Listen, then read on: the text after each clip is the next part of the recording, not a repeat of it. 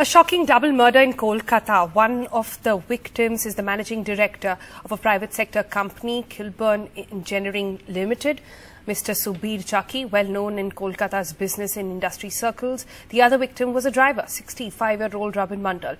The two of them were found late night by police lying on a pool of blood in an unoccupied residential building owned by Mr. Chaki in South Kolkata's Kankulia Road as well.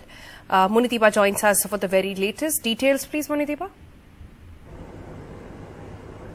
Well, very little shared by the police as yet, except that we are being told that there have been some very strong leads which are being thoroughly investigated. The murder has indeed sent out shockwaves in Kolkata. Mr. Rabin Mondal, apparently very well known in industry circles. He was a member of the CII at one point and worked in other, private sector engineering companies in the past 10, 15, 20 years in Kolkata. Also, his education, his alumni, they're all sort of well-known people in Kolkata, business circles, and there is a shock that not only Mr. Chaki but his driver too were murdered in this very upmarket locality in South Kolkata on Sunday night, and people didn't know till the family started calling from their current home, which is near the airport.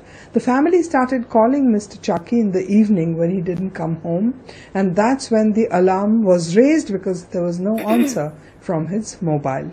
So this circumstance, of course, police suggest, and also other sources, that it's probably a property-related issue.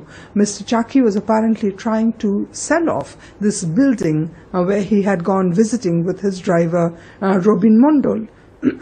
And it is probably a possibility that the property deal went wrong. But honestly, all this is in the realm of speculation at the moment. We are waiting for details from the police, who will confirm that they have some strong leads and will have something to share sooner rather than later.